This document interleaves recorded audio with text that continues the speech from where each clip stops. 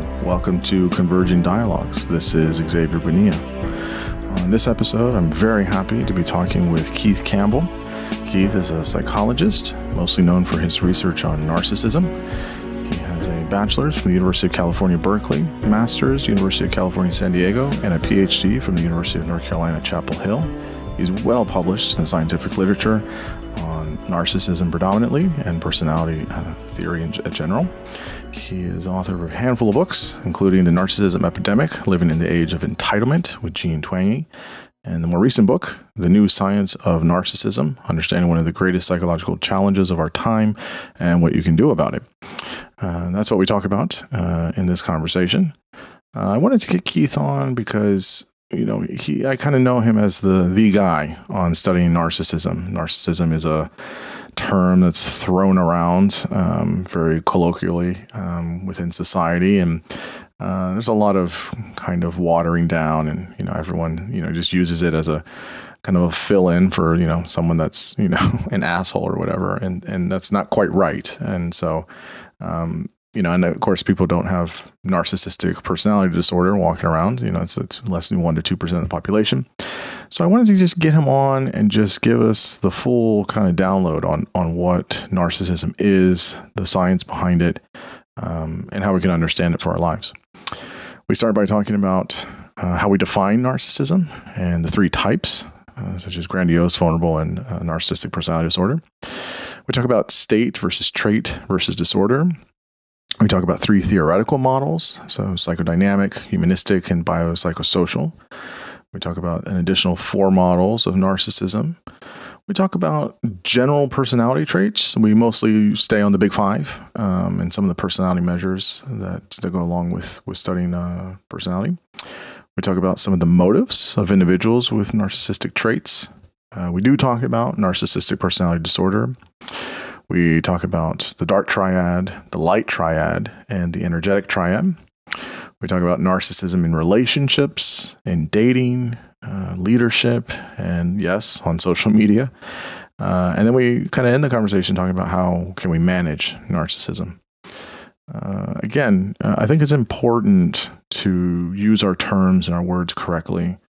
There's a lot of trendy words that get thrown about in psychology or in sociology or what have you. And, not everyone's a narcissist. And even people that have traits, that doesn't mean that, there are adaptive elements of narcissism and dark triad. And so I think it's important to really be as close and as accurate to the science that we have at the moment to really use our words correctly and our terms and our ideas. And Keith is doing absolutely fantastic work and has been for many years. And so now I bring you Keith Campbell.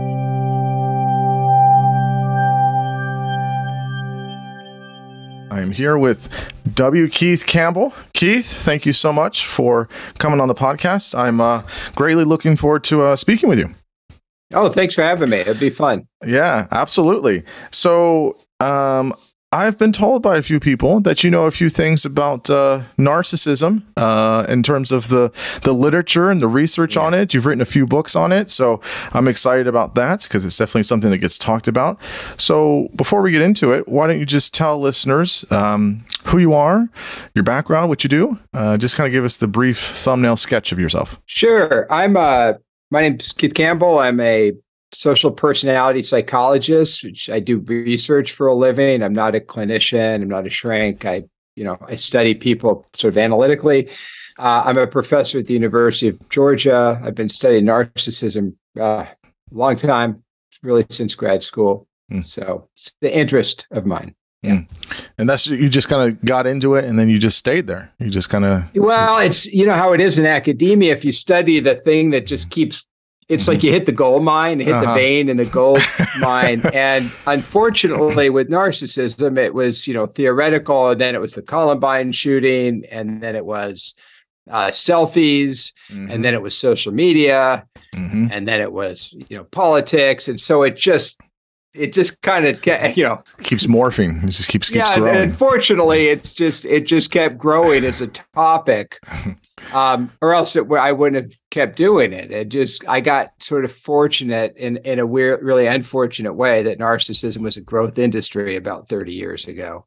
Yeah, you wrote a book with who was it with? You wrote with Gene, right? You wrote the Narcissism Pandemic or Epidemic. Narcissism Epidemic, with Gene Twenge.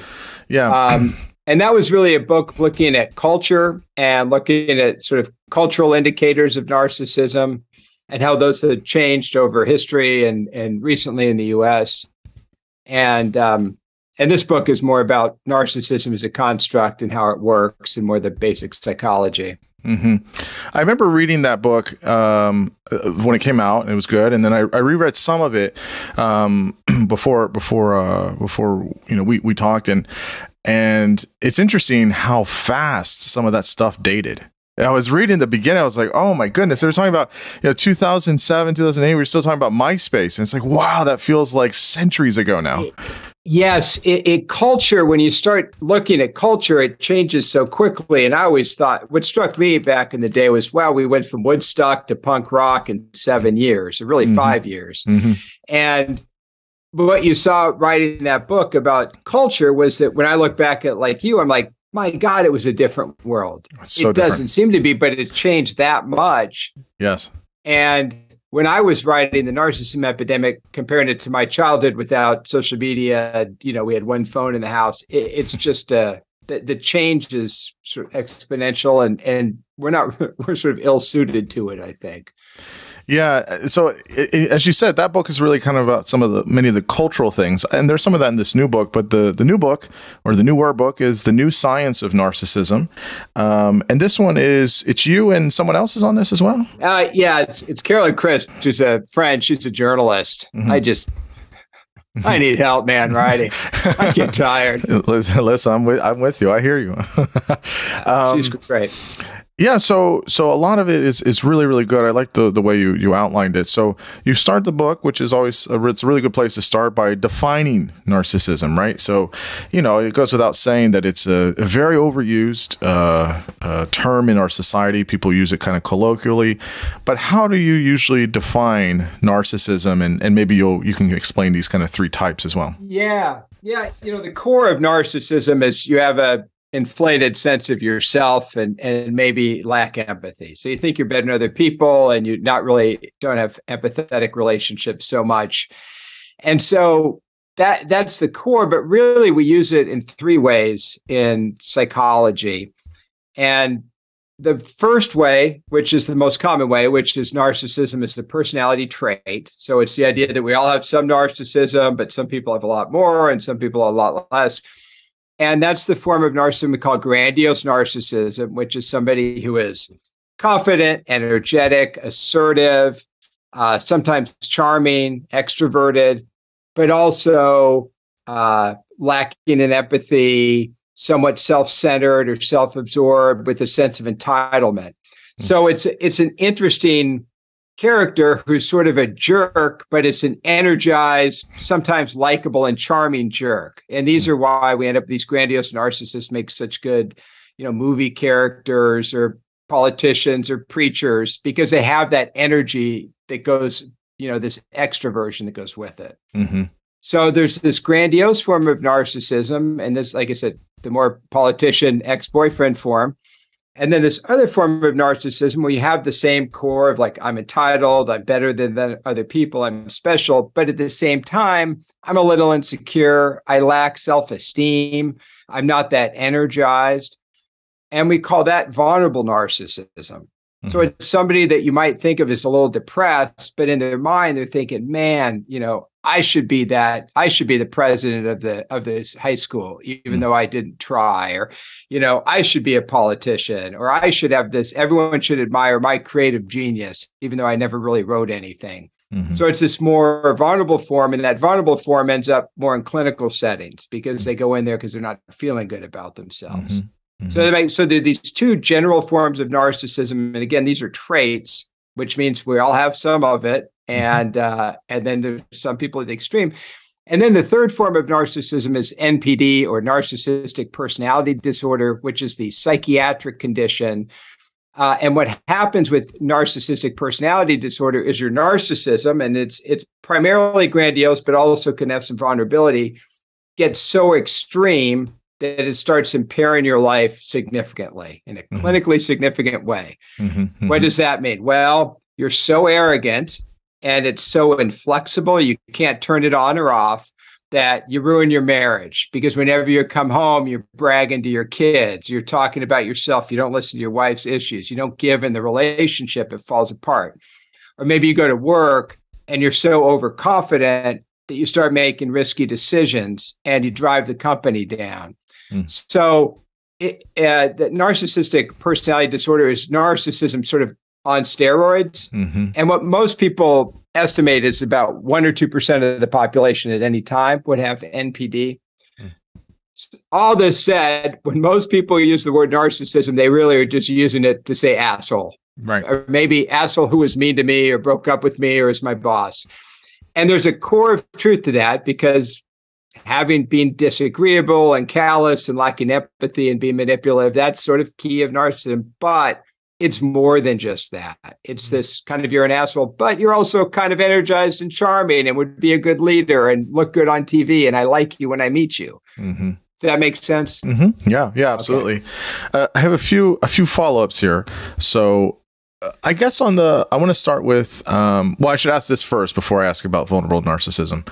So you've kind of alluded to it. So in psychology, we have things where we describe states, we have things, traits, and then we have things that are disorders, if you will. So I think you can explain the difference here, but states are usually very transient, right? I can be, in a good mood, I can be in a good state, if you will, and then, if I burn the taco shells later on for dinner tonight, I might be in a bad state, right? There's these very transient kinds of things. Traits are a little bit more pervasive, no? Right? So there's a little bit, have something that's a kind of, it's like, one of the tracks on the railroad track, right? It's not the whole thing, but it's it's kind of sort of there. And then you have, like you were saying, the disorder, which is really quite rare. I mean, people will talk about narcissistic personality disorder often, but it is, rare in the sense, it's a 2%, is probably, the maximum, maybe a little bit more, depends on the data. So anything you want to say, I guess, about how we understand narcissism, whether it's any of these forms that have states, traits, and then kind of full-blown disorder?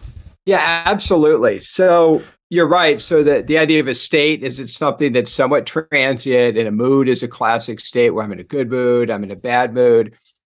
And people can be sort of grandiose and vulnerable in states. You actually see that with vulnerable narcissism. They'll go into these sort of moods where they're really grandiose and the moods where they're not.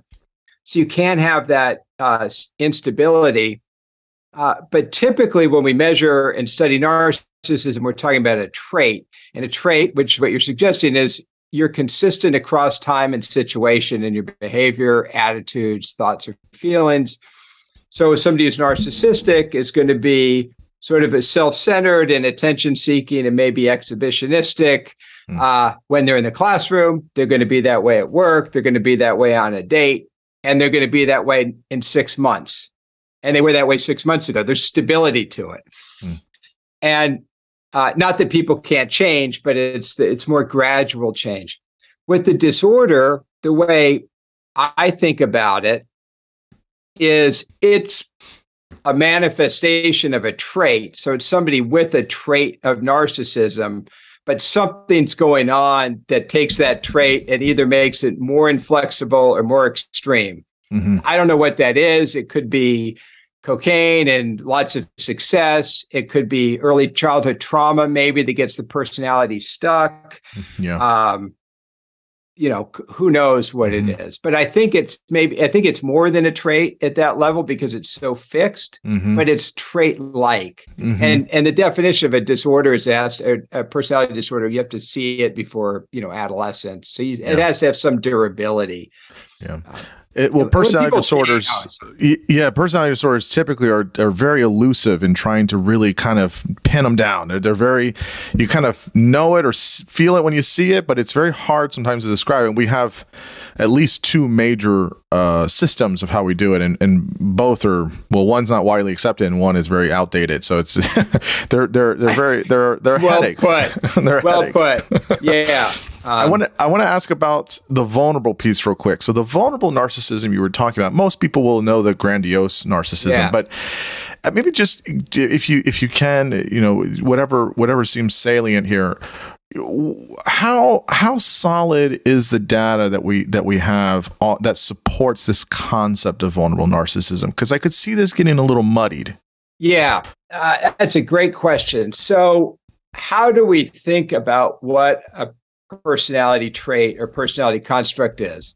Well, it's kind of a historical, traditional art. It's not like we can go and open up your brain and go, well, there's that trait and that trait. That it's sociocultural. Yeah. And if you look at the history of writing and theory and narcissism, these two forms would pop up over and over. So it was, overt and covert, or thick-skinned and thin-skinned, or exhibitionistic, and I forget the opposite, or spoiled or special child and crying child, or whatever. Mm-hmm. So you had these two different faces of narcissism that always appeared. And so I think both forms have some legitimacy in terms of, the construct, and they have some value in our academic or psychological tradition. And then you go with the question of measurement. And when you start doing that, you can measure vulnerable narcissism, but what you're capturing a whole lot of is neuroticism. So it's a lot of insecurity, it's a lot of anxiety, a lot of that instability in self. Mm-hmm, mm-hmm. So you're capturing a lot of that along with the antagonism. Mm-hmm. So in some ways, too, vulnerable narcissism almost seems like core to all or a whole lot of personality issues, because it's self-centered neuroticism or self-centered anxiety and depression. Like I'm depressed, but I'm also self-centered. Mm-hmm. Mm-hmm. It's No, I think that's a good way to say it. I think that seeing where, kind of what you were explaining, like it pops up throughout the literature or throughout certain theoretical orientations, it gives this kind of, I want to say there's these kind of, it's a duality of sorts, but it's this way of trying to understand that there's, I would say it as externalized, internalized, right? That's how I kind of see it. You know what? That's actually correct. Yeah. Mm-hmm. Yeah. Because you see like the very obvious stuff that, I'm sure many people can think of many, famous, actors or politicians, like, yeah, that's the grandiose narcissism. But the vulnerable narcissism is also, is kind of more reflected back at oneself in this kind of internalized way. That's kind of how I was seeing it. So I think that's helpful to know that there's a kind of arc or history here of that. I'm going to add one more thing, because you're getting a little heavy, so I'll just get heavier. So the challenge was, theoretically, is people thought, well, maybe these are the same person. So what they started saying was the person on the grandiose on the outside was a vulnerable narcissist on the inside. Mm-hmm. And every once in a while, the pole might change. And so that was one of these, sort of psychodynamic approaches, which is really interesting. Mm-hmm. But when you look at the data, it doesn't seem that way. It's not like, who's the new superhero I like, who's really the surgeon superhero, Dr. Strange. Super narcissistic. I love that. I saw him on a plane recently. I got all excited. Oh, that's cool. But he's not deep down thinking he's a loser. Yeah. I mean, it's just not like that in real life in most cases. But that was how people resolved it a long time. They said this was one construct with two poles, but one's hidden. Mm-hmm, mm-hmm. Yeah. I mean, you could see the logic in that, but I would agree. It seems to be that there is a kind of, you're talking about two different types is what it seems like. Yeah. So let's just kind of briefly, we won't have to sit on this for long because I want to get to some of the science of some of this stuff. But so you mentioned some of the origins of how we conceptualize this. Now, I bring this up because you mentioned three models. We'll stay on one. But I guess the reason I bring this up is because when people think of narcissistic or any type of narcissism, they usually see it as it's used as a pejorative. It's a very negative thing, and it certainly is and can be. But I think that there are definitely adaptive ways of understanding this, so understanding narcissism. And we'll talk about that later because you talk about it in your book towards the end. So there's these three, you cite off three main models. There's many models that talk about this, but psychodynamic, humanistic, and biopsychosocial. On the psychodynamic, so a lot of folks talked about this. Kernberg, Freud mentioned it himself, and then Heinz Kohut, who did self-psychology, and he did a kind of renaissance, if you will, of Freud's drive theory in the 60s, 70s, and then the early 80s. And so he had these ideas about how he would define narcissism, right? So he talked about, it gets a little in the weeds here, so I'll try and just give the cursory view of this, but he thought about objects and object love, right? We all have objects. That could be another person. It could be an actual object or a thing that has some representative value for us, and that we needed to have object love that we receive as an important way for developing the self. So hence, Kohut's self-psychology was, how do people have a healthier sense of self, whatever that is?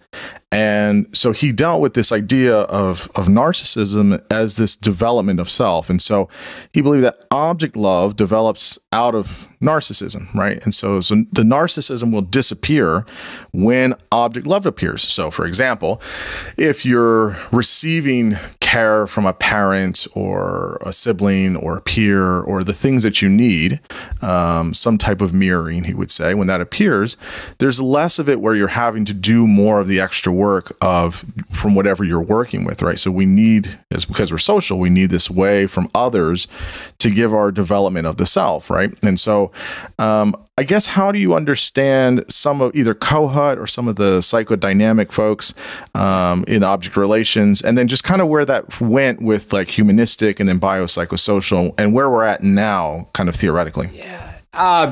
Yeah, thank you so much for setting that up, because I said, before my dissertation, I was all over this stuff. That's been a long time, and it gets so.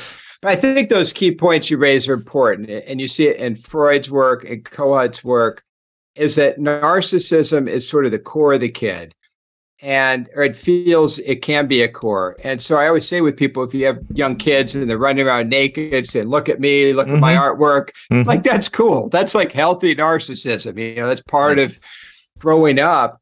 And the challenge is, how do you let go of that narcissism and become a healthy person? And I think one argument that you're making is that there's some sort of attachment object, and this is where I get confused. And so by loving that object who loves you back, sort of mirrors yourself, and you get self-worth from being loved, you can let go of that love of yourself. Yeah, it's internalized, and it's also, there's a sublimation that goes on. So it's like, okay, yes, I'm getting what I need, and you're confirming things about me, about how I'm developing. So now I don't need to just use myself. I can have an adaptive way of getting the cues about myself, right? So if a kid does something and the mom smiles and she gives him a reward or gives him a hug, that's developing who you are, your identity, yourself. And then that kind of crystallizes of sorts for within you, and you don't need to have any of this unhealthy narcissism.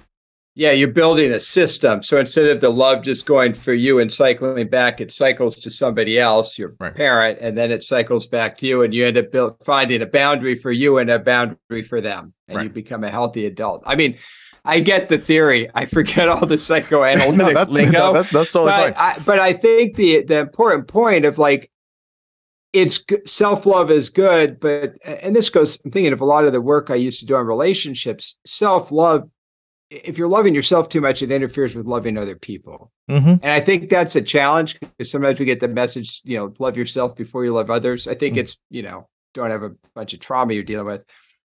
So I think there's an idea that as development goes, you have to give up yourself to love somebody else, but that will come back to you in the relationship. I kind of see it like a pulley system, right? So there's a sort of give and take here that happens because of the social elements of our nature, and of course many of the instinctual drives that we have. It's all finding this kind of homeostasis of, okay, how do I? Yes, I love myself and I take care of myself, right? Because you'll have people that will do the opposite. Well, it's not about me. I don't want to do that, and then they're all about other people, and that's not very good either in extreme forms. Yeah. And so it's a kind of balance. It's like a pulley system. That argument is so old. I love it because that's that's Schopenhauer's porcupines. So that's Schopenhauer, right, this argument of these two porcupines, and they got cold, they'd huddle together, then they'd start poking each other, so they'd push apart. And there's this idea of sort of optimal connection. Right. You want to have a self, but give up some though for relationship. And Freud cited that in his work. He cited Schopenhauer's porcupines talking about this self-identity development. That's great. Yeah. It's really important. I mean, the sense of self is important in what that looks like. But again, there's a balance. So then humanistic is again, it's an offshoot out of the analytic tradition. Obviously, they have a lot of investment in freedom, authenticity, growth, a lot of these things, and which is great. And it's a little bit more, I wouldn't say an abstraction. I mean, I think when you look at the work of Maslow or Rogers or any of these guys, that it was more of how do you try to understand some of the existential anxieties that you have, and how do you have that kind of integrated sense of self, right? Where things aren't these kind of pieces of sorts. Oh, very much. Integrating both sides. It's very Nietzschean kind of, yes, yeah. Understanding the shadow work or something, maybe a way of thinking about it. Yeah. And it's sort of interesting historically. I think it was Rogers was working with primates, and correct me if it was Maslow, because I might be wrong. I used to walk by this primate center when I was in Wisconsin, and he started looking at alpha monkeys, and that idea got linked with narcissism in a way and self-actualization.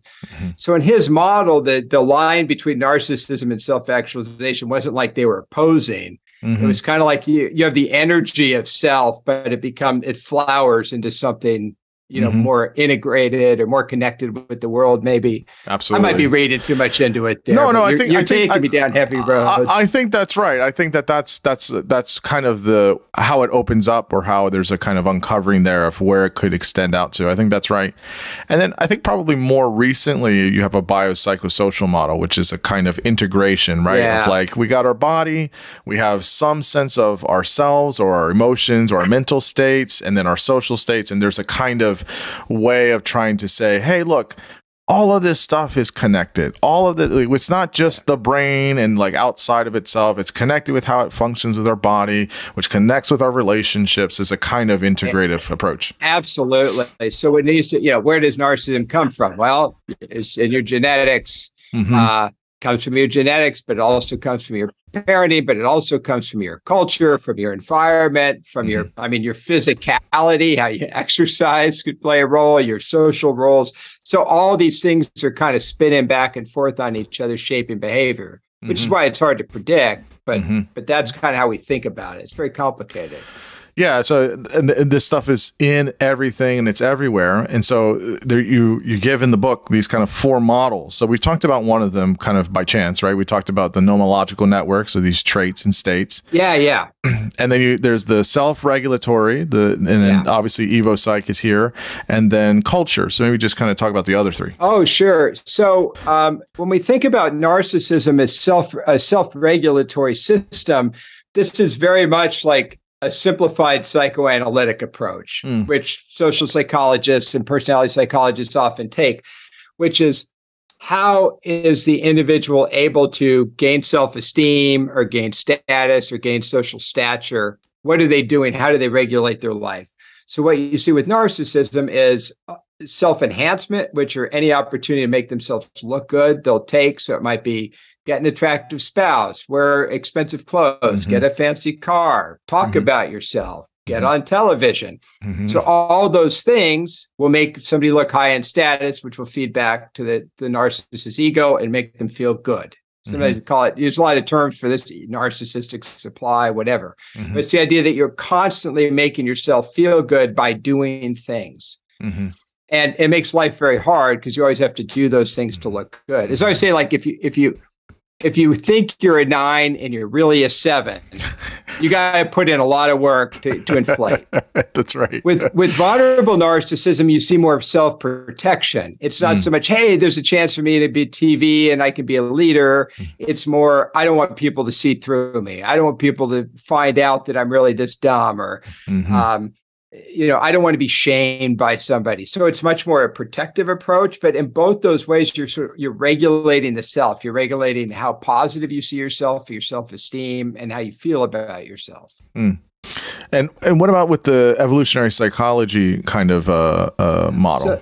So the question with any trait, something like narcissism or any other one is why does it exist? If it's sort of bad, if we don't really like narcissism, is there some sort of role it played in the adaptive environment, the 150,000 to 50,000 years ago, that this trait might have stuck around? Yeah. And so what people tend to look at in that area is they look at mating behavior, they look at maybe cheating behavior, things along those lines. And what you see with narcissism is pretty clear links to short-term mating, meaning they'd be happy with one-night stands or okay with relationships without commitment, higher number of sexual partners, lots of things. Evolutionary psychologists will go, yeah, that's kind of a marker of something that might have been led to some sort of reproductive fitness, because you're just having more sexual relationships. You're probably reproducing more, at least at certain times. Also puts you at risk of being killed. So that's what I think the evolutionary take would be probably short-term mating, but also it could be resource extraction when things are unstable. So in stable environments, if you're kind of a self-serving, entitled, and narcissistic, your friends will just beat you down. They just don't want people like that. But if things are unstable, maybe you have an opportunity to take advantage of people. So maybe it worked in certain environments that narcissism really, when things are unstable or under pressure. I don't know. I mean, this is all just stories because evolution. So I think the mating evidence is reasonable. And other stuff, it's more kind of guessing. Yeah. I think evolutionary psychology is I think very powerful, but it definitely has its critics as well. Yeah. And what about the cultural piece, right? So I think people overemphasize this sometimes, but I think it's definitely a key factor, though. Yeah, I think a culture can, put the self at the center, kind of be a more individualistic culture. A culture where people are more isolated, more atomized, live on their own, create their own identities, find their own meaning. It's kind of a modern Western industrial culture. And what you see are those more individualized cultures at times can start promoting this sort of runaway individualism, which looks like narcissism. So you see high narcissism in urban environments. You see it in more competitive environments, because you're in an environment where people don't know you. So you put on an act, you go meet people, you just need to do stuff. If you're in a small town where everyone knew you since you were 6, you don't have to put on an act. You just live your life. Everyone knows. So that's one piece you get culturally. The other piece we're seeing, which is coming out in data more recently, which is pretty interesting, is low trust societies. So when a society gets more low in trust, you can't really trust each other, trust your neighbors as much. People become more narcissistic because they become more tough-minded, less compassionate, a little more self-centered. I've got to get what's mine and what's for my family. So I think that's another piece of it as well. Before we go to the kind of some of the aspects of personalities and some of the stuff I really enjoyed discussing, it might be boring for listeners, but you talk about the trifurcated model of narcissism. Yeah. So just tell us about that real quick. Okay. So if you look at personality in general, there's specific models of personality. Like, let's look at narcissism. Let's look at self-esteem. and there's more general models of personality. And the most commonly used, I think the most well-studied general model of personality is called the Big Five. Right. Suggesting there are 5 large buckets of traits that describe a real good chunk of human personality. So what you see within narcissism is you take those 5 traits, which I won't go into unless you want, but you find I've talked about it before. You want me to do it real fast? No, I've talked about it before, but yeah, it's agreeableness, openness to experience, conscientiousness, neuroticism, and extroversion, introversion. Yes. And sometimes people have the 6th one. What's the 6th one? Oh, that's like honesty. They'll do a hexaco model. Yeah, put in honesty, humility, but that's a nerd discussion. Yeah, that's a real nerd discussion. Yeah. We're talking about the Big Five. Big Five spell ocean. That's the easiest way, or canoe, but ocean's easy. Openness, conscientiousness, extroversion, agreeableness, neuroticism. But of those 5 traits, 3 really stand out for narcissism. For both grandiose and vulnerable narcissism, the key, kind of the core aspect of it is low agreeableness or antagonism. It's a lack of compassion, it's self-centeredness, it's dishonesty, manipulativeness, etc. So it's this interpersonal callousness. So that's the core. But if you take that core and you marry it with extroversion, which when we talk about extroversion is both sort of sociability, but also assertiveness, drive, ambition, leadership, that's grandiose narcissism. So that's 2 of them. If you take that core of agreeableness and you marry it with neuroticism, which is instability of the self, anxiety, and depression, you end up with vulnerable narcissism. So the trifurcated model takes grandiose and vulnerable narcissism and decomposes them into neuroticism, agreeableness, and extroversion. So I guess one of the things that makes this, I guess, important is that, which we can get into here is that the Big Five is one of the most replicated, thankfully, and has high reliability and validity. It has a lot of cross-cultural stuff. It has some longitudinal stuff. Really good data on all the big points that you want in terms of how we understand personality. Other models of personality do not have this, which would make it less reliable, and it would make it less of something to hang your hat on. So obviously the big one that people probably think of is, the Myers-Briggs, which, I'll say it, you don't have to say it. I mean, I think Myers-Briggs is a bunch of bullshit, but, I think that it doesn't hold scientifically or statistically, I should say. I think some of the principles that Carl Jung had are fine, just kind of in a more cerebral sense. But when you're talking about hard science, it's pretty shitty. It just doesn't hold.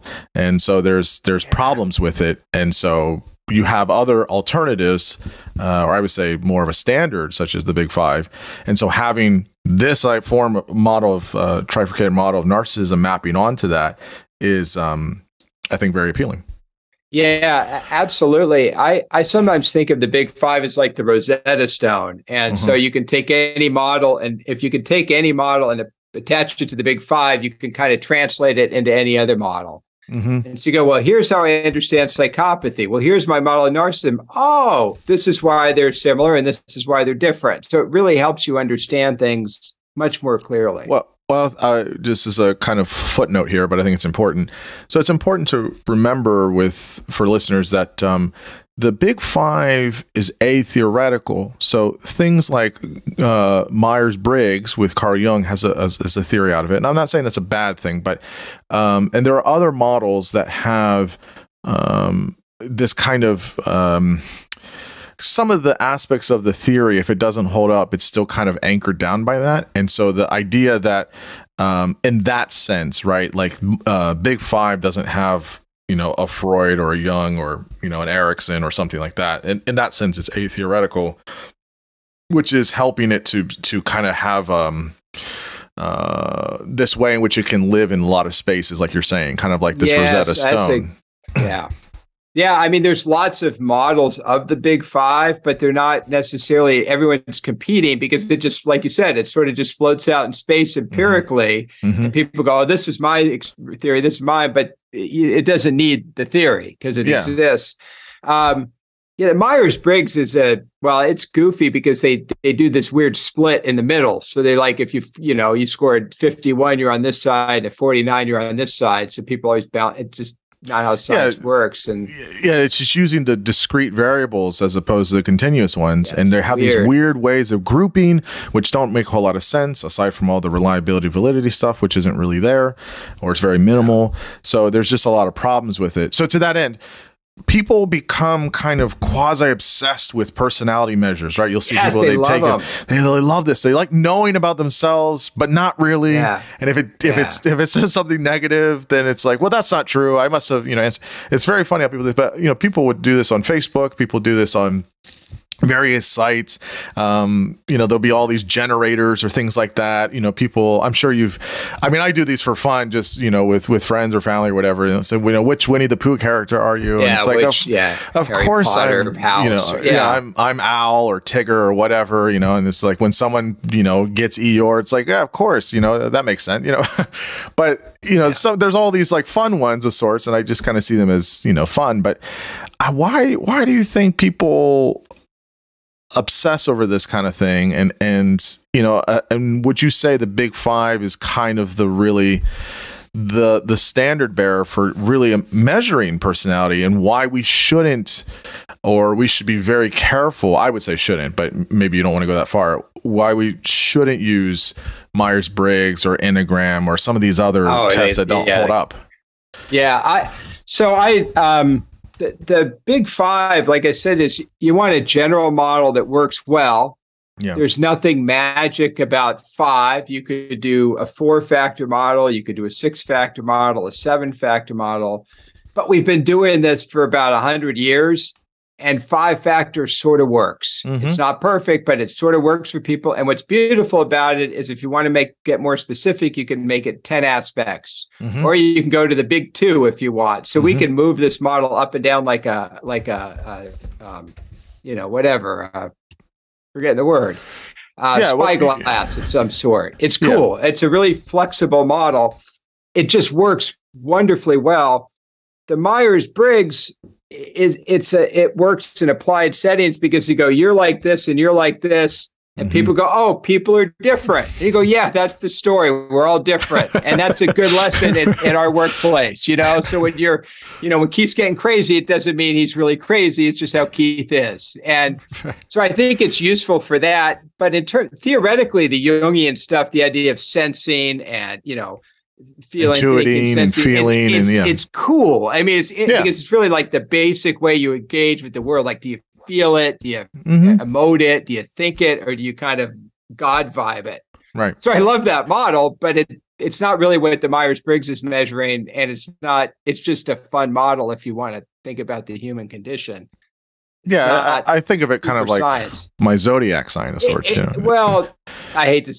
Yeah, I guess I would say that. I mean, it's not the same thing, but it's sort of in that world. Jung wrote a lot on the zodiac, and he'd probably say that was okay. So I'll say it's okay, too. Right. In terms of narcissism in particular, so we've been talking about personality generally, but you give a few measures that are here. You give the Narcissistic Personality Inventory, the NPI. You talk about the Hypersensitive Narcissism Scale, the HSNS, Narcissistic Vulnerability Scale, Grandiosity Scale, etc. I gave it all. It's great. I mean, what are all of these different measures? I mean, I can tell that some of them are looking at either the grandiose or vulnerable one. But what about the NPI?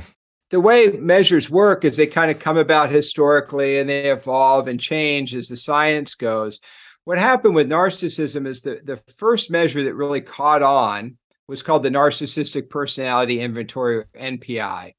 And there were lots of different versions of this, but the 40-item measure kind of became the standard bearer for narcissism measures for about 30 years. So if you want to know your narcissism score and be able to compare it to norms, where you have a lot of data, you take the NPI. So we have a lot of normative data, but over those 30 years, our understanding of narcissism changed. Our way to build scales has gotten better. So we've built different scales. The other scale that's been around a long time is the Hypersensitive Narcissism Scale, which is a measure of vulnerable narcissism. And it actually traces back to Henry Murray's work. And I can't remember all the items off the top of my head, but like I'm secretly put out when people ask me to, care about their feelings. It's just kind of interesting self-centeredness. Mm-hmm. And I suggest anybody, just Google NPI or HSNS and take them for yourself, or just read them. You can kind of get a good sense of what they're measuring. And now we're building scales that are, trying to get at that trifurcated model. So we can get a whole narcissism measure and then break it into subcomponents. So when we're looking at research, we can figure out, what different aspect of narcissism is predicting this different behavior. Mm-hmm. Mm-hmm. So I think that's really helpful, but how would you see these measures as different from the ones that, maybe someone like myself would use, right? So using an MMPI-3, a PAI, an MCMI-4, these are massive personality measures that have many scales, many subscale, clinical scales. I don't know if we still use the Harrison-Lingo scales for the MMPI, but all these different types of clinical scales, and you need a trained clinician or professional to give them, but you're getting more robust data. You're getting, there's an interpretive thing that's necessary there. What you're talking about is the MPI, which is a kind of quick and dirty 40 item that people can kind of do on their own. But then you have these other ones that a psychologist has to use. So what would you get out of one or the other, I guess, from these? So the reality is there's scales that you have to pay for, and there's scales that are free. And what academics have done over the years is basically try to make free versions of every scale you had to pay for, because we don't have any money for research. I'm straight. I mean, it's just purely economics. That's the reality. It's the reality. So if I go do research on the MMPI, and there is an O'Brien, I think, narcissism inventory off that somebody did, if I remember that, I have to pay for it. I don't have the money for it, or else they're going to come after me and for copyright issues, right? Yeah, they're copyright. So no one does research on the MMPI because we can't get access to it, which is kind of tragic, because you have that huge historic database and all that work that went into it. And you have that broad clinical, like you're just saying, you have this broad clinical coverage. I would love to have that on every subject I ever looked at, but I just can't pay for it.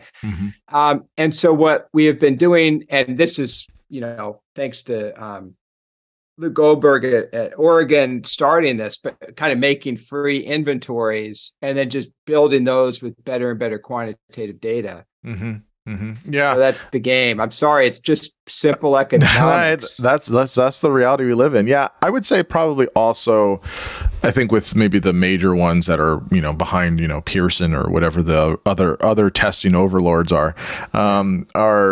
They do have really good, I mean, I can't speak for the other measures, but they do have really good kind of item analysis, right? So when you're talking like test construction and stuff like that, I mean, their items are fantastic because you can do all of the, what's it called? Looking to make sure that people aren't, faking, right? So that, you can spot it really quickly. And, there's all these ways of having internal consistency. And it's really great for that kinds of stuff. Because at some point, when people take enough of these, you can kind of sort of game it if you want to have a result that you want or certain way. You're bringing up a really important point. Two things. One is we have done research comparing the NPI to the narcissistic personality inventory to the clinical interview, the SCID profile. They correlate pretty highly. Like, that's great. They work pretty well. That's great. That said, I think a clinical interview is preferable in any case, because if you can dial in how people are reading the questions. The other thing you'll notice is when we do research, it's all on low stakes participants, which means they don't care. I say, hey, fill this out. It's not for a job. I'm not a doctor. I mean, I am a PhD, but it's not for a mental hospital. Right. They're just doing this. They're like, yeah, I'll tell the truth. What do I care? And they don't think too much. So it works. But you take that and you go into a medical setting. They're like, oh my God, I can't say this because I might look like I'm schizophrenic. Or you go into a job search or whatever. So I should clarify that our research is based on participants who are not motivated to cheat. No, that's I think that's a really nice point, because if you do this in a medical or forensic setting, yeah, forget it. Yeah. You know, but I think if it is low stakes, you know, it's like, yeah, sure, why not? Yeah, I mean, I know I'm crazy anyways. Like, you know, people don't really care. You know, it's really low stakes. Just briefly, you talk about in the book about, you know, folks that have, you know, these narcissistic traits. You talk about some of their goals and motives, and we kind of mentioned this earlier. You know, you talk about approach avoidance. You talk about extrinsic and intrinsic motivations being important, and then the role of self-regulation. So maybe just chat about, like, what are these folks up to? What are their motives here? What are they just trying to, like, mess with people, or what is it about themselves? No. Like, what's going on?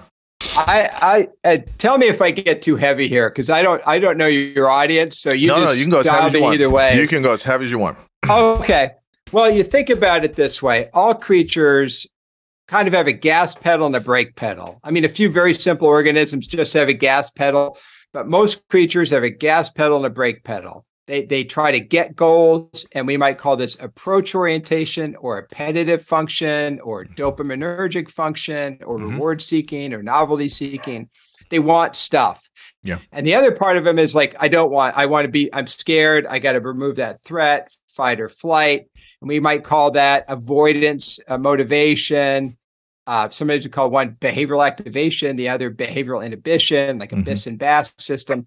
But these two systems are just hardwired into all creatures. And it's just how we're built.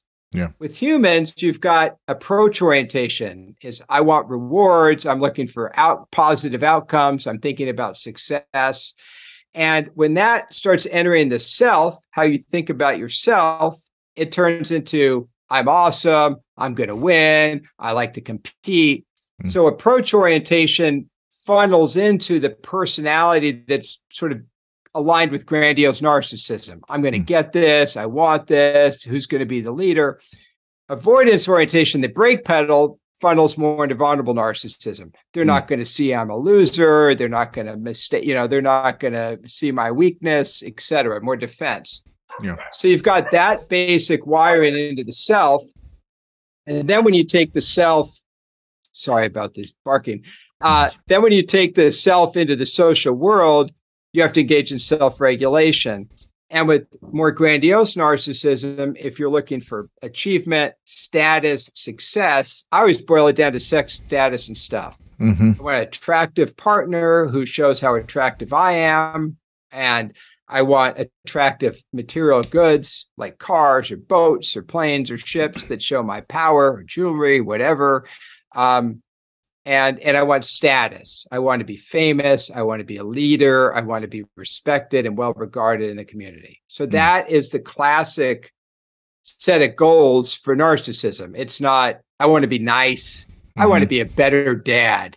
You know, I want to be more grounded. You know, it's just a certain set of goals that we might call extrinsic goals. So in the motivational literature, you'd say that's like an extrinsic set of goals: fame, money, status, etc. So if you think about the whole system, it's starting with this gas pedal, funneling through a sense of self that's a little inflated into a self-regulatory system that's looking for, you know, sex, status, and stuff to get higher power and greater sense of self-esteem and pride, etc. Yeah, I think that's really important because, you know, people may be listening to this and say, okay, I can follow that. That makes a lot of sense. And then some people will say, well, why? Why are people looking for why? Where is this coming from? And then we point them back to the early part of the conversation. There's various theoretical models that kind of try to understand development of the self, development of personality. Then you have those other four models in terms of the cultural piece, the evolutionary psychology piece, etc. So those are kind of where, you know, they're not one's better than the other, but they give at least a framework of trying to understand psychopathology or human personality to try and give some potential borders of where people are kind of, you know, what's kind of pushing folks for some of these things. But on the actual evidence of things, you can see where people fall into these kind of places, right? Where it's like, yes, if you have the grandiose piece or the vulnerable piece, you know, what's going on? What's kind of animating them to do these things or to kind of, you know, generate some of these ways of behaving in the world? Yeah, it's if you're like status seeking and self-centered and not that interested in loving relationships with other people. That's what you want: fame and power and stuff. If you're focused on other people, it would be a different goal set. You'd be like, I'm going to be connected. I'm going to be more engaged. It's just the way you're wired, and it goes down a path. Yeah. So I know we talked about it earlier, and we'll just spend real quick on this, and then I want to talk to you about the dark triad. I'm real excited to talk to you about that. So just real quick about narcissistic personality disorder. So we mentioned that it's a thing, it exists.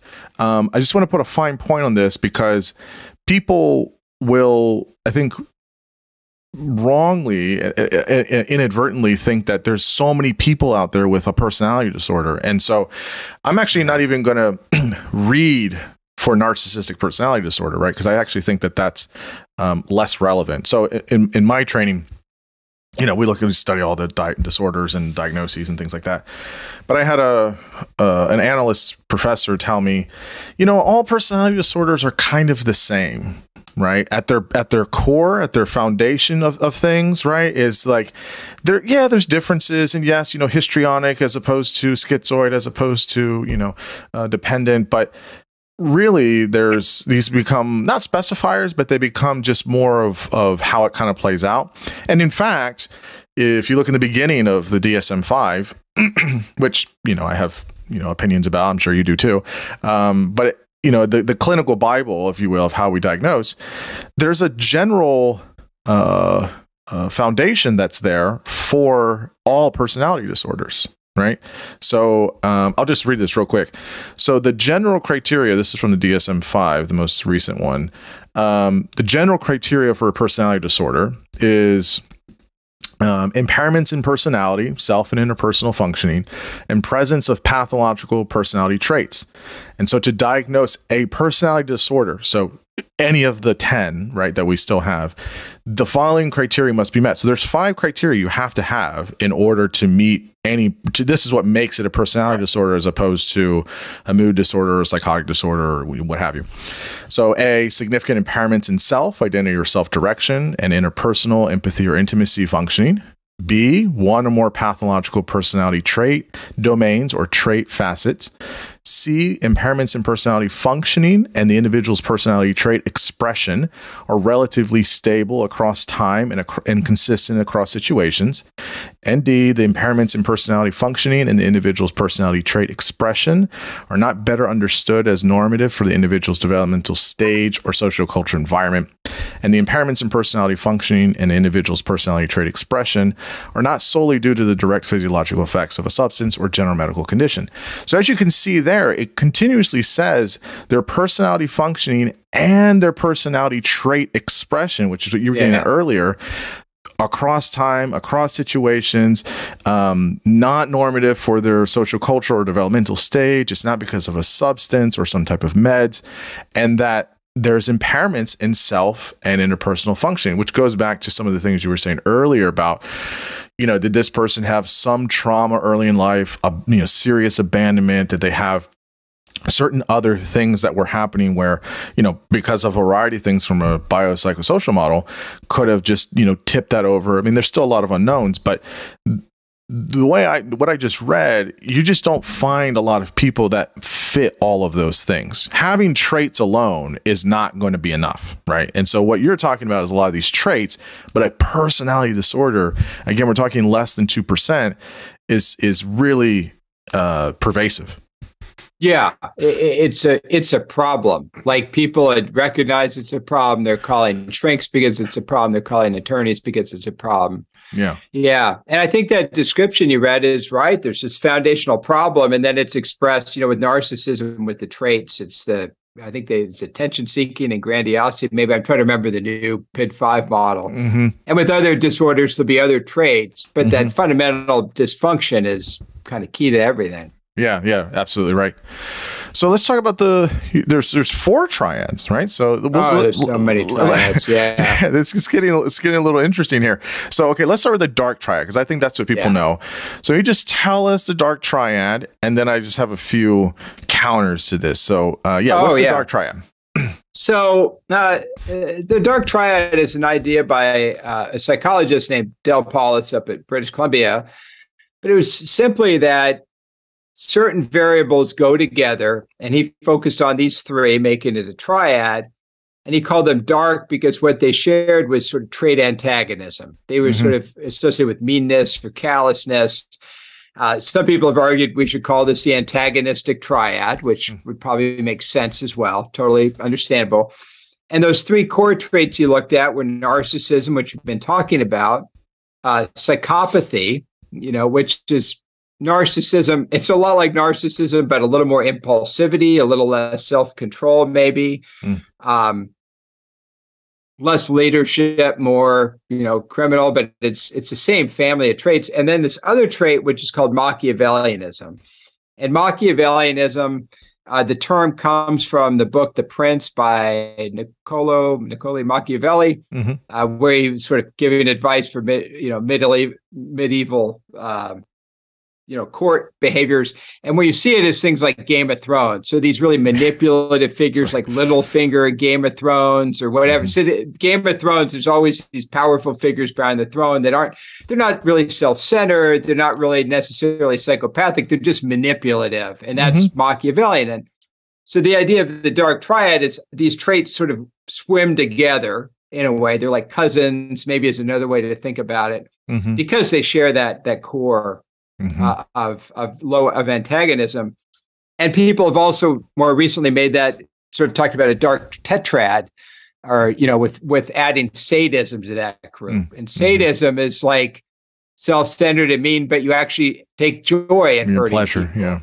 Whereas narcissism, it's like, I'll run over people because I'm not interested in them as much as myself, but it's not so much sadistic, except in malignant cases. Sorry. And there's also a vulnerable dark triad, which is, again, very similar. It's in the same universe, same world, distant cousins or whatever, yeah? But and so the idea of the vulnerable dark triad is you focus on that trait of neuroticism. So it's these traits that are sort of antagonistic, but also neurotic. And so in that, what you see is vulnerable narcissism, which is sort of that, neuroticism, antagonism. You see what they call factor 2 psychopathy, which is the psychopathy that's more neurotic and more impulsive, a little more, anyway, it's a less charming form of psychopathy, and borderline personality, not disorder, but borderline personality traits. And so that borderline personality, you see a lot of neuroticism, especially instability in the self system. So one thing that's really common with borderline is this, your sense of self changes pretty rapidly. You see that somewhat in vulnerable narcissism, but it's not as extreme. Yeah.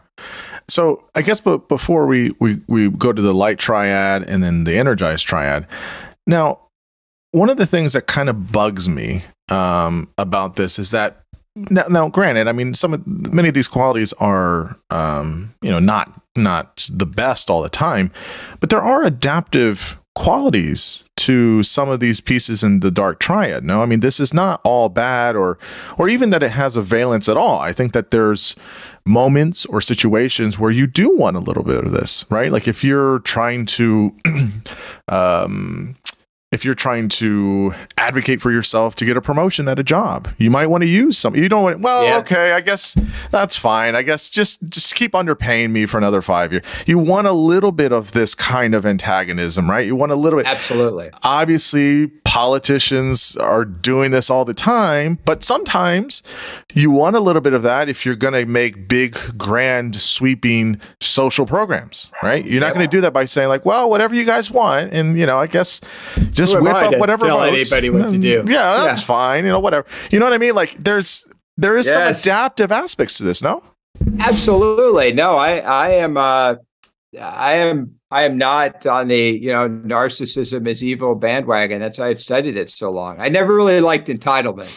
I started studying entitlement and dropped it because it wasn't my thing. But I don't mind a big ego if somebody's willing to do some work. I can put up with that. Right.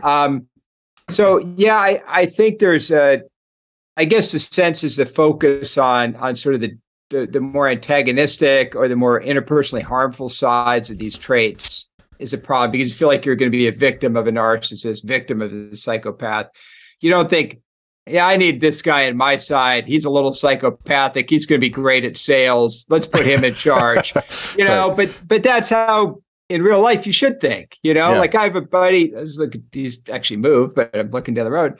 He's a brain surgeon. He's like, if I kill people. He's like, I don't want to, but I do. And if I can't recover from that, the next day I can't do my job.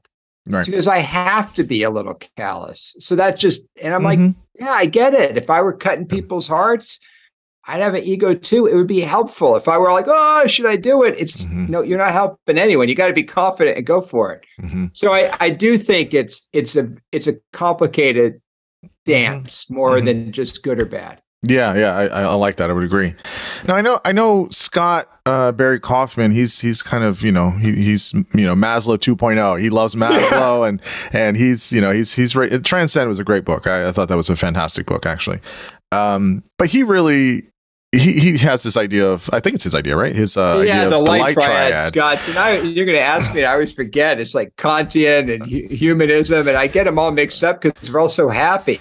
Yeah, they're very positive. It's humanism, so as I tend to treat other people as valuable. Yeah. Faith in humanity, tend to see the best in people, and Kantianism, I prefer honesty over charm. Yeah, and that's the way I was. Kantianism always confused me, but yeah, you've got honesty there. Yeah, trust in other people, and so you're really capturing agreeableness. Just different faces of agreeableness in there. Yeah, and so. How much of this is, I mean, I know the dark triad is definitely supported in the literature. How much is the light triad? It seems like it's still early goings. Oh, it's early. It's still. I just was putting it in there for fun, just to show people that you could kind of move these ideas. I like to move personality structures around. Well, I think the good thing about this triad is that it does seem rooted, there's a kind of just a explosion of research and a lot of things written on the human capacity for cooperation. So many people have written about cooperation in the past 10 years. Yeah.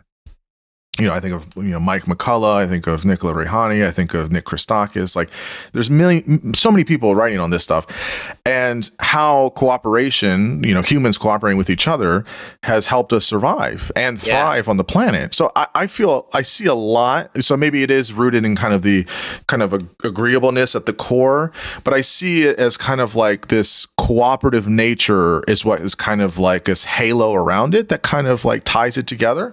I'd have to probably ask Scott personally, but it seems like that would make sense as well, because then you can think of like the whole like prestige and dominance thing, like you need both, or some people can use it or whatever. And so the dark triad definitely has adaptive qualities, right? And it's definitely negative. And I think the reverse, right? The light triad probably has some negative qualities too. It's not all good, right? You don't want to just be a doormat, a pushover. You're just always, just blindly trusting people. And I don't think that's what the light triad says, but you could see where it has some potentially negative aspects to it. Yeah, agreeableness, like you mentioned, income, but there's pretty good data on that at least when you're asking for raises or looking at salary, people that are a little more antagonistic make more money. They're willing to ask for more. Yeah, you've got to be a little bit tough. I mean, that's just life. You've got to balance between those things.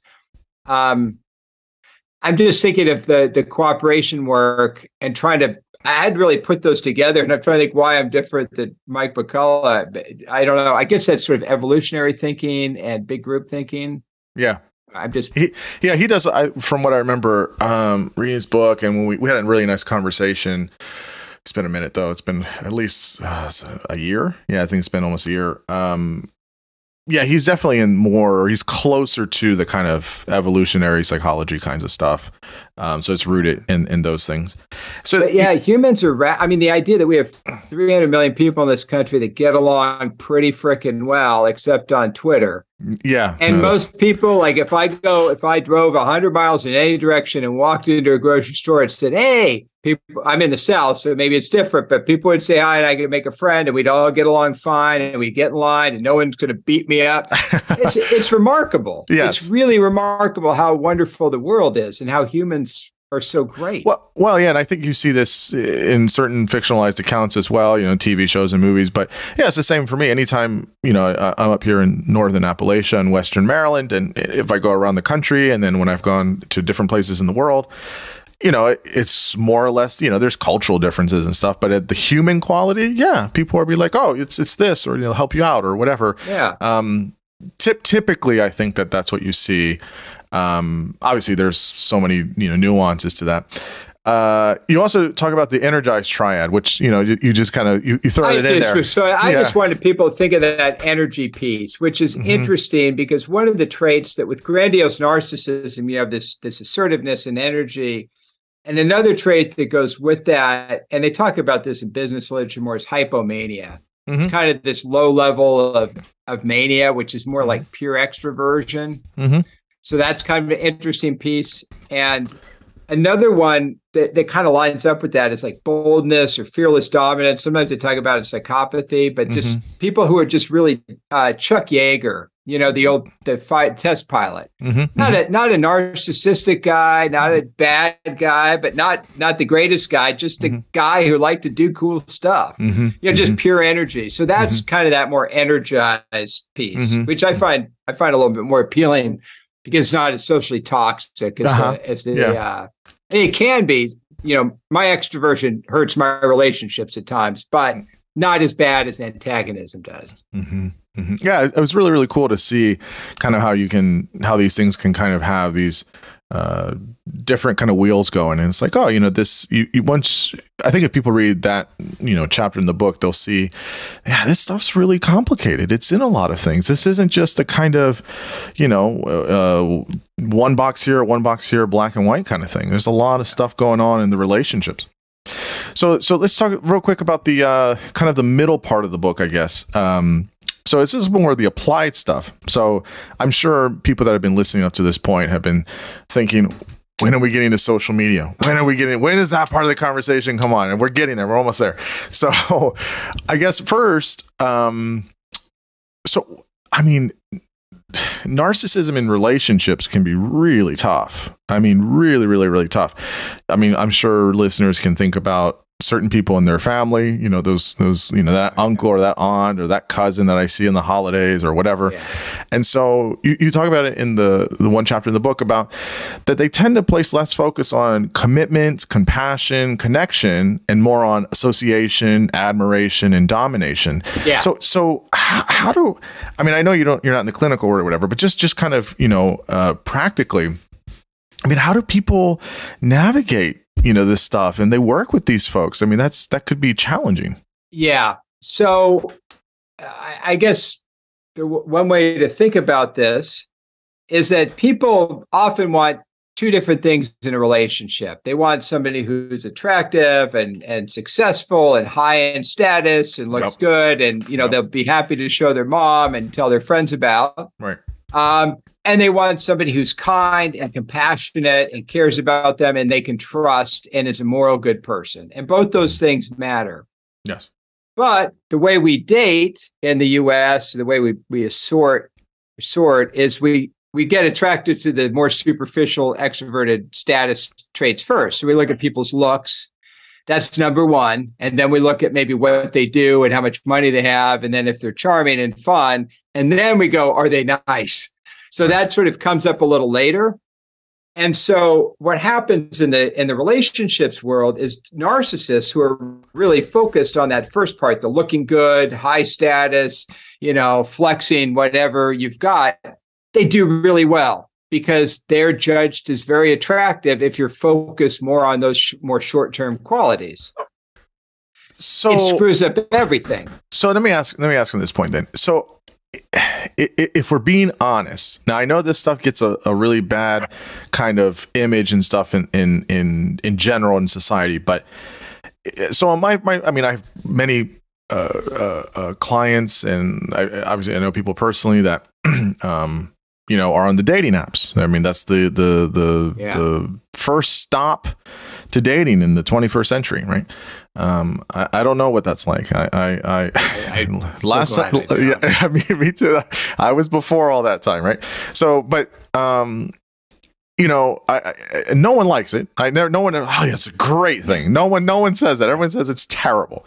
But it does feel, my impression, again, I don't have experience with this, but my impression is that it's very, I guess you could say superficial in some sense, but it's also a lot of objectifying and a lot of discrimination. Isn't that what's happening? Like, you see somebody's profile and you're swiping left or swiping right, and it's based on whatever picture, whatever the 50 whatever characters, whatever is in the profile. Yeah. And you're just making like snap judgments based on how good they look or how good they don't look, or you're discriminating between, like, whatever it is, whatever your preferences are.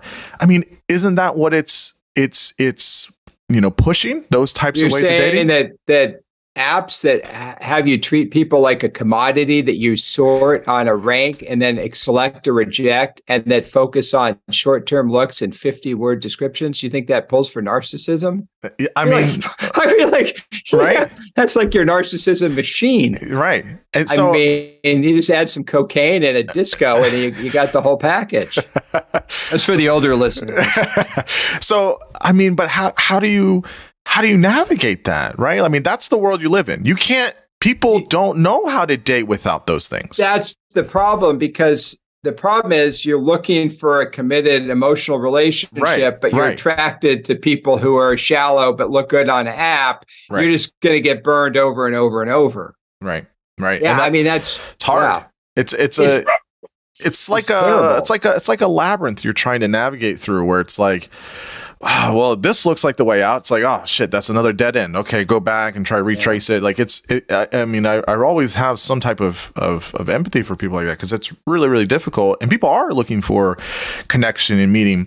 The ironic thing is that everyone, or not everyone, but a lot of people that use those apps, they're all looking for connection and intimacy, but no one's actually doing it. I used to call it the sizzle and the steak problem. It's like we want the sizzle, but we need the steak or something. But I don't even know if that metaphor works. But what we're attracted to isn't the thing that nourishes us in a relationship. Right. And so that's, I think the system is horrible. I mean, it'd probably be better to go back to matchmaking, or at least dating friends of friends or something. Mm-hmm. This is very hard. And people who do well in these apps are more narcissistic. I mean, I can't point to data on that, but I'm confident enough to say it would be that case.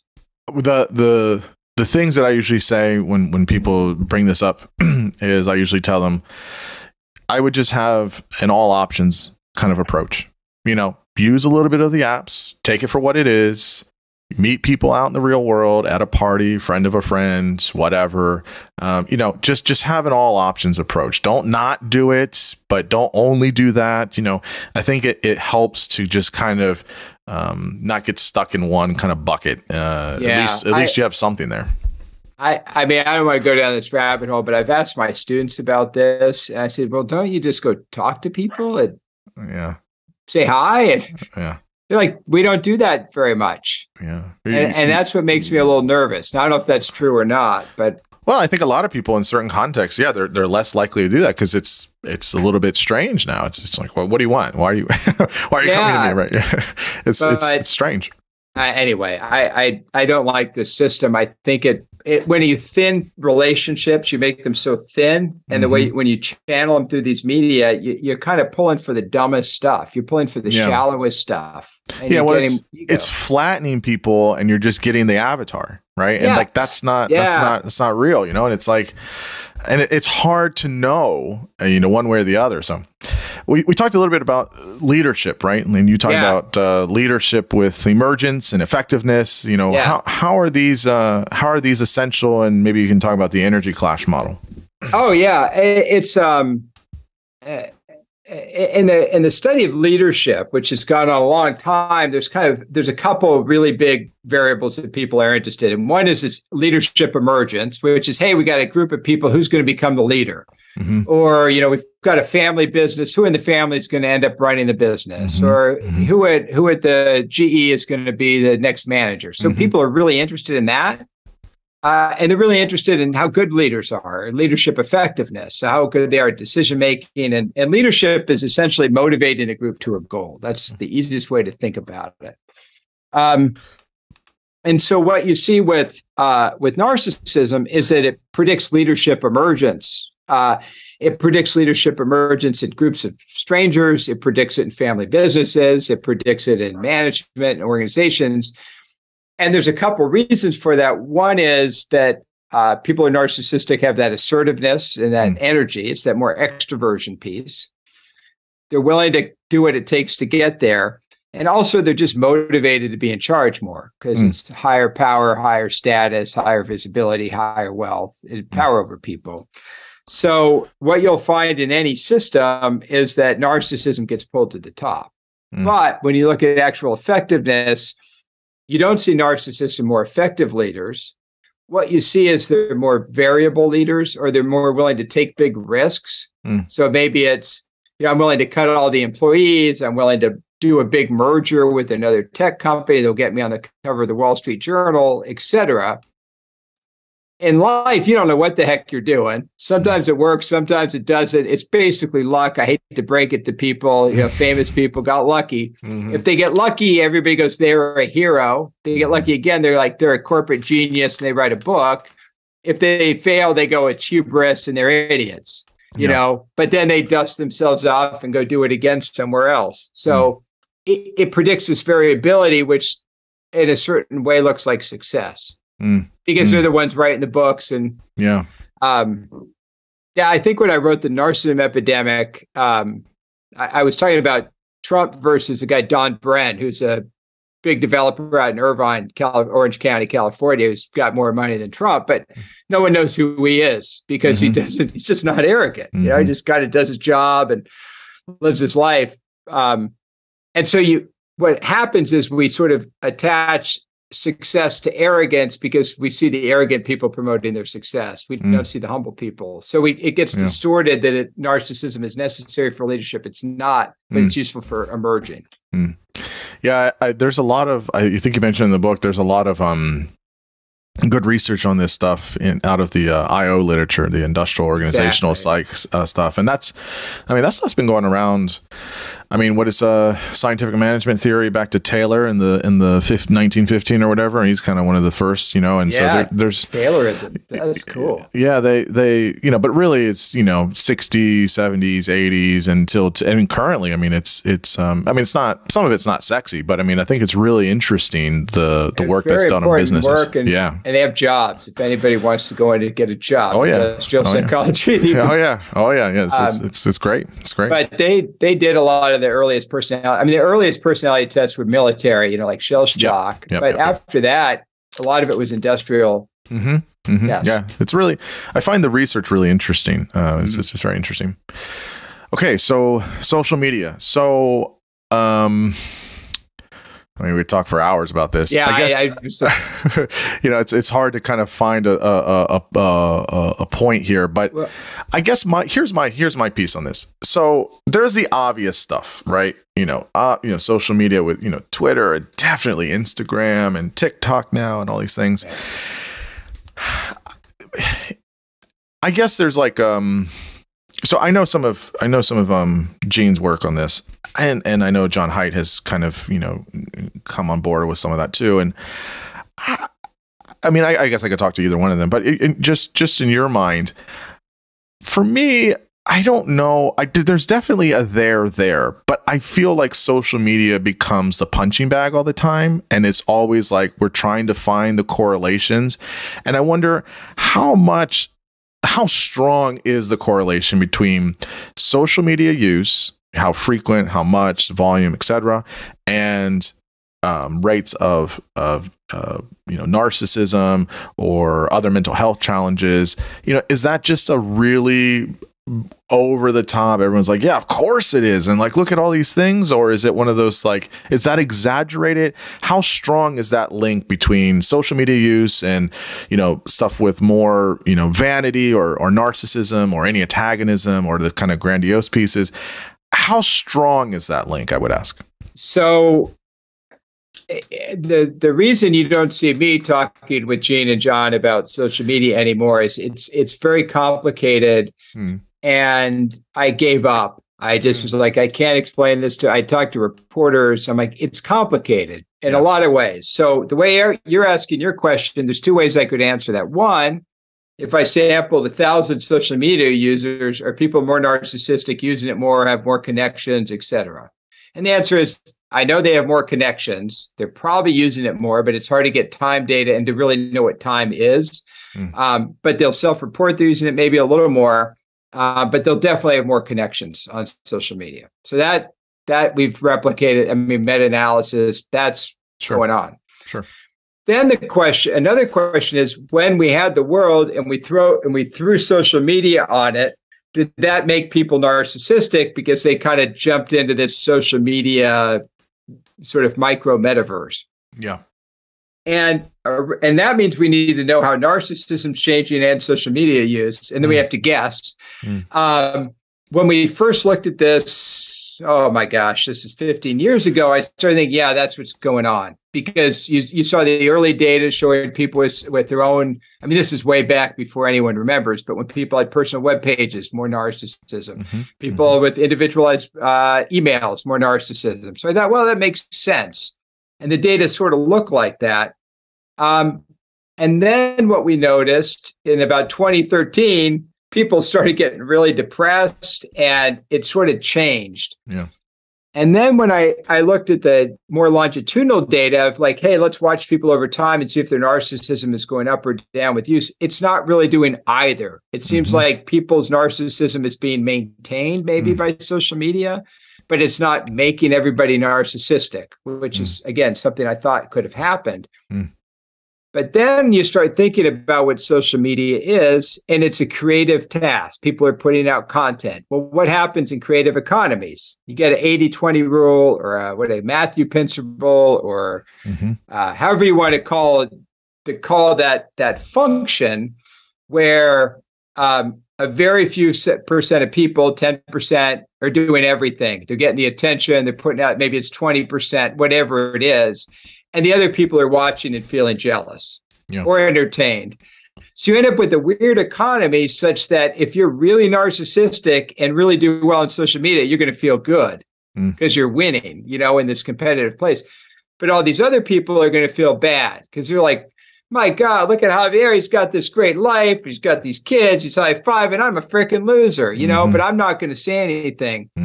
And look how skinny he is, man. He's lifting weights, and I'm like a little skinny dude, and I'm so weak, and I'm FOMO and social comparison processes. So what happens is, on average, maybe nothing happens, but maybe these people get really happy and these people get really sad. So it gets really complicated because on top of that, it's historical because it keeps changing.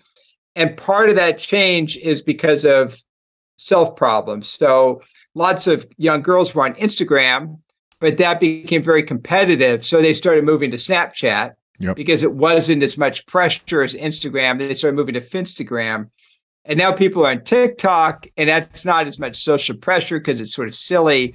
So people are sort of running away from the social pressure of some of these more narcissistic environments, I think. So it's a very hard question, is what I'm saying. No, I didn't know your opinions on it, and oddly enough, we converge here.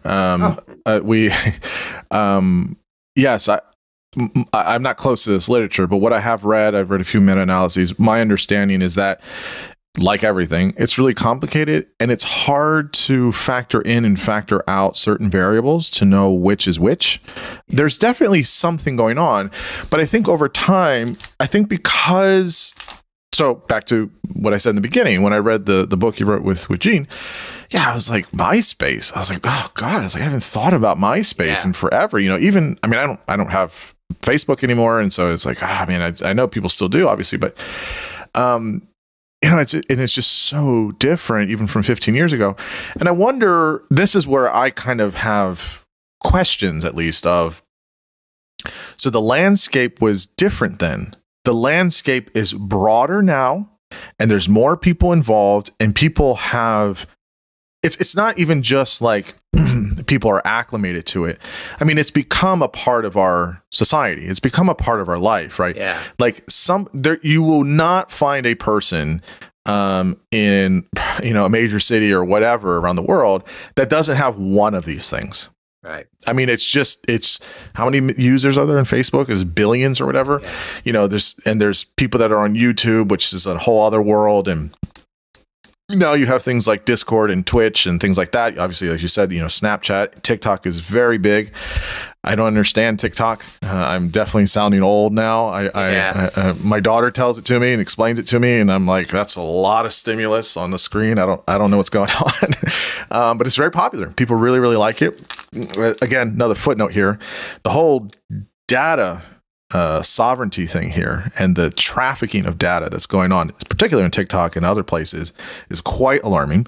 That's a whole other conversation, discussion. But so, my view is that like just the landscape has changed. The horizon is bigger. Like it's just different now than 2010. It's just different. So it's hard to say, yes, it's making people more narcissistic or more this, and this. It's like, well, is it? I mean, sure, like what you're saying, some people, sure, they're the ones that get all the followers and the retweets and the likes and the shares, and then the other people that don't or whatever. But I think it's kind of, there's a kind of averaging out now where it's like, well, if everyone's kind of in this and using it, people have different ways of using it, or people have, different ways of interacting with it. And so I don't know if you can make those same correlations you made 10 years ago. Yeah, it's a changing cultural question, not just a classic, old school psychological question. The sense I get just talking is that it's really rewired people's brains, especially kids, and they don't do anything because it's like the panopticon. They're always being filmed. Mm-hmm. And my brother sent me a high school video somebody gave him from his 90s high school in Corona del Mar. And I looked at this video and everybody's smiling. Everybody's happy. Now, I remember the 90s. It wasn't like everybody was happy. It was Prozac Nation time. But when you watch this video, they're just having fun and they're not sitting there worried what everybody freaking thinks about them. Yeah. And so I think that something that's going on is we put ourselves in a panopticon or under constant surveillance. And we didn't sign up for it, but we did. Yeah. And it's making us kind of miserable and constantly, think about how we're presenting ourselves. So I think there's something kind of not too good going on, but it's not as simple as just narcissism or individualism or something. It's my unfinished thoughts on this, I've thought about in different ways. There's a few things I pull from on this.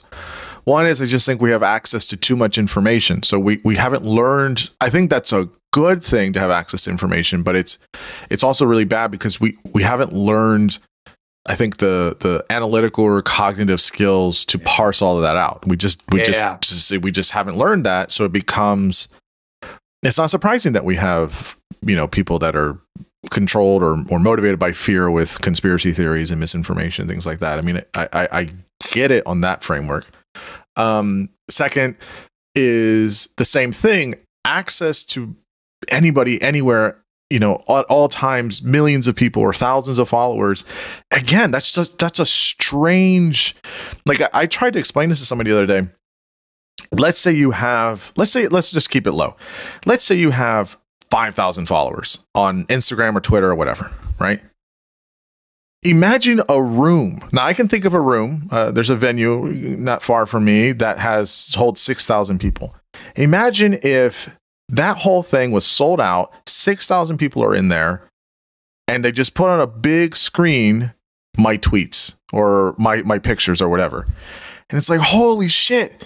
Oh my God. And nobody kind of grounds it in that, in a kind of like an actuality. But that's what's happening. Like if I send a tweet or if you do, and I think I have just under 4,000 followers, so it's like whatever. But I think about that. I am like, there's at least potentially 4,000 people. Yeah. And I know people that have 10 and 20 and 50,000 people. And I've talked to some people that have bigger accounts that have over 100. And they've told me, particularly Twitter looks different after like 110, 115,000. It just looks, it doesn't look how it does with like 10,000. It looks very different. Notifications are weird because it's like, it's always on. And, your messages are always like just popping. Like it's a stranger, different place.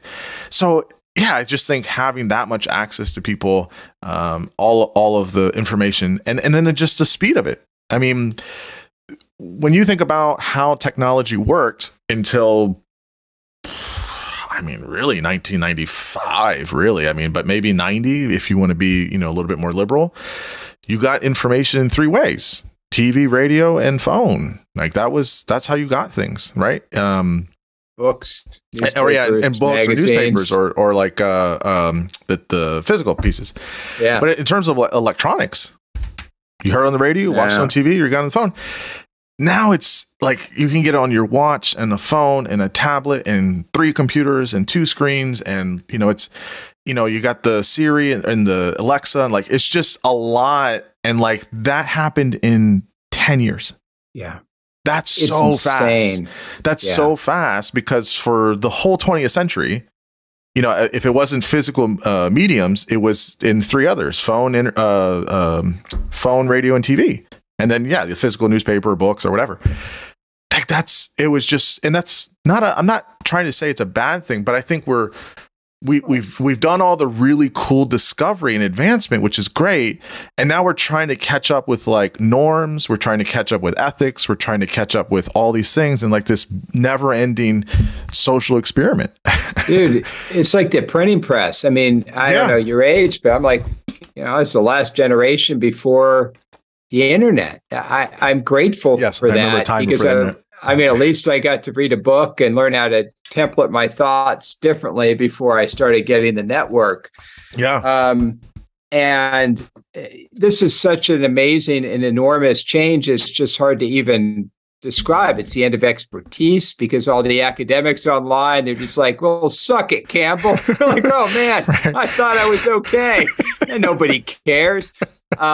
You get it just, everything is collapsing. Everything is collapsing into the network. All our institutions, which are hierarchical, the universities, but medicine, you go to your doctor and he's like this, you're like, dude, I just looked it up and you're lying. Right. It's just like, and the doctor hates you, but you're right. And so my point is, I think that we're in the middle of a major restructuring, and it's, I guess theoretically with generations theory, we've got till 2030 or so, 29, but I think who knows? But that's the cycle for it turning. Mm-hmm. Yeah, no, I agree. And I think it just seems faster in some ways, but maybe I'm just too kidding. Much. This is I sound too old much. now, but I do remember I'm one of the last generations to remember before internet. And I think that's what's so interesting, is that things were so much slower in how you would get things. And, now you're expecting every 2 years, or definitely every 5, but every 2 to 3 years, a new thing. Like it's a whole, and that's a weird thing to get used to. That wasn't how it was when I was younger. No. So I guess, to end things here. So we've talked about many of the negative aspects of narcissism. We've talked about some of the adaptive ones as well. But at the end of the book, you talk about how to use narcissism strategically, which is what I was getting at earlier. And you have these 5, rules, if you want to call them that, for managing narcissism, which is a nice way of saying it. Keep it brief, keep it in public, make the first move, build a network, stand up for yourself.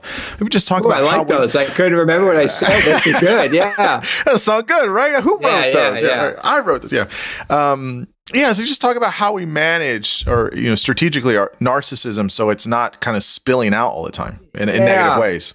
So what you'll see in life is there's certain areas or aspects where if you've got confidence and ego and energy, hey, I'm Keith, I'm fucking stoked to be here. It's great to meet you.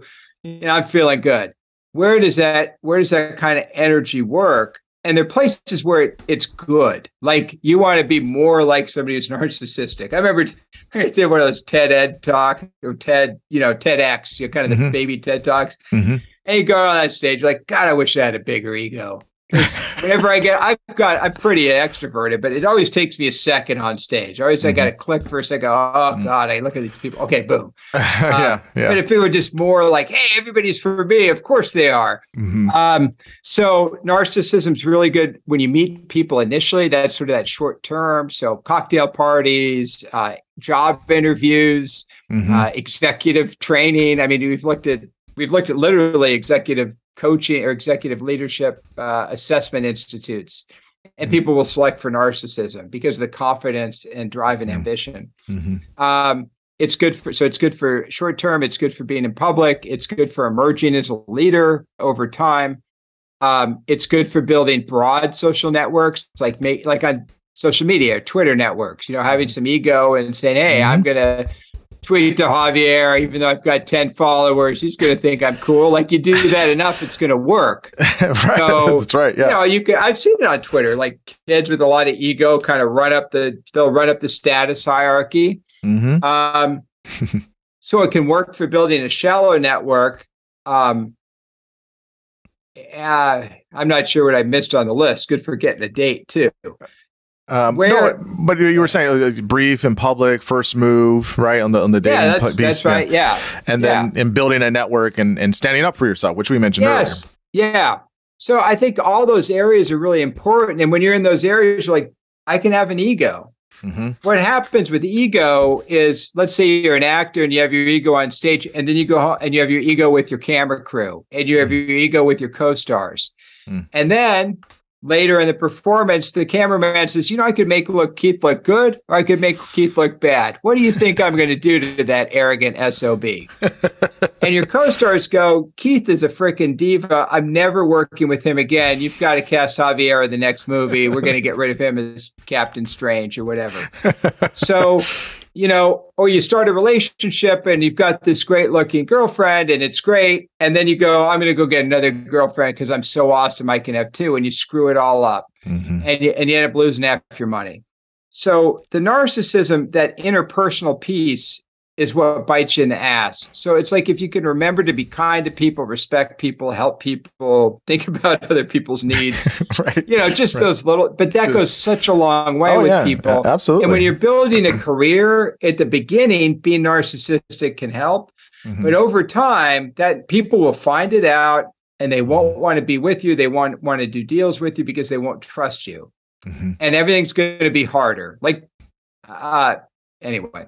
There's people you don't want to do deals with, and there are people you shake their hands. And if you're a handshake deal guy, you can make a lot more money because no one has to do all the work. So my point is, narcissism is good in these little ways, but long term, it'll hurt you. Yeah, absolutely.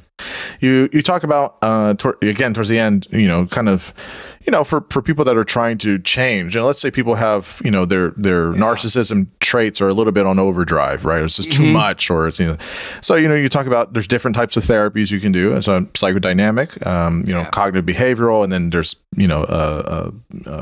variants from that, DBT, ACT, all the alphabet soup, and then there's obviously, we have different types of meds, so SSRI sometimes, or there's some more alternative treatments. There's ketamine. There's different types of ways in which it's microdosed under psychiatric management. Of course, no one's talking about doing this on your own. And then you talk about some of the where we're going, right? So you talk about we have TMS, transcranial magnetic stimulation, which is really promising in some ways. Psychedelics, psilocybin, is very promising. MDMA is used for folks that have PTSD and some VAs, etc. And then some of the virtual reality stuff, which is also really, really interesting. So, you talk about these different ways in which people can, if they want to, get some type of management, using therapy or alternative forms, that there's other things that are out there as well. Yeah, I think it's really important. Like, people have issues with narcissism. They might not say, I don't have NPD, but maybe, I'm too self-centered. My sense of entitlement's so high. I could feel conflicted a lot. Personally, I get so extroverted that I'll just talk over people at times. Like, I'm just blah, blah, blah, and people can't express themselves. It's kind of a turnoff. Or people can be really insecure, like people are going to, that defensiveness you see with vulnerable narcissism. So what's really important is you kind of figure out where your issue is and you work on that. So you're not like, I have to change my whole self. Right. But if my issue is I'm kind of a jerk, or I'm maybe entitled. Well, if you're entitled, maybe focus on gratitude. Just do a gratitude journal. You don't have to you don't have to change the world. Just make it a practice. Or, if you want to be more compassionate, just every day, I'm going to be kind to my kid. I'm just going to do it every day and just make it a goal. So little things like that. My big issue is driving. I get so enraged driving. I'm a pretty chill guy, but I drive like everybody's an idiot. And I've just been talking to myself for about 6 months now. And I finally got it under control. 6 months of self-talk. I'm so much happier. It's unbelievable. And with things like neuroticism, you can do classic therapies or exercise or meditation or SSRI. So whatever it is, you kind of find where your issue is and try to target that with something small. Beyond that, obviously, therapy is great. It's just do it. And what I've seen in the literature is there's no magic therapy. No. And we don't have enough research to tell you, even if there is one. So just find somebody you like and give it a shot and try to stick with it. That's right. That's about it. Stick with it, somebody you like, and hope it works. That's right. The psychedelic therapies are really interesting. And we have some very recent work on ayahuasca. But what you'll see with the psychedelics is they're really, I think, mostly impactful on neuroticism, sort of lowering neuroticism, and helps with insecurity. Agreeableness, maybe a little bit, but it comes and goes. And extroversion sometimes goes up, which makes sense if you think about like depression. So I don't think it's like a great treatment for narcissism, because unfortunately what happens sometimes is people have these experiences and come back like a guru. So I think it's good for neuroticism, but the one compound I think is really interesting is MDMA. The idea that it's an empathogen. Yeah. And so if you could use something like that, because it's great with PTSD, as is ayahuasca, but something that's really empathogen, I think, has the potential. And Timothy Leary was doing those prison studies with, psychopathy back in the day. So I think people are doing this work. Anyway, but mostly it's just like, don't worry about your whole personality structure. Just see, hey, in this little aspect of my life, my ego screwed me up, my antagonism, and just try to work on that one piece, soften that one piece. Yeah. And build from there. No, I think that's very, very instructive. And some people feel like they have to do a whole personality shift, which isn't possible, and it's not really necessary. There's these certain aspects that we just need to regulate probably much better. And a lot of narcissism is positive. You're that's confident, right. You're driven, you don't need to get rid of that. You can still think you're attractive. Who cares? As long as you're not a jerk. Just be nice. That's it. Right. That's right. Well, look, the book is called The New Science of Narcissism. It's in hardcover. It's in paperback now. It's everywhere. Keith, where can people find you and find your research? Probably wkeithcampbell.com is a website, but my research is on Google Scholar. Keith Campbell at Google Scholar, and you'll find it all. That's the easiest way. Yeah.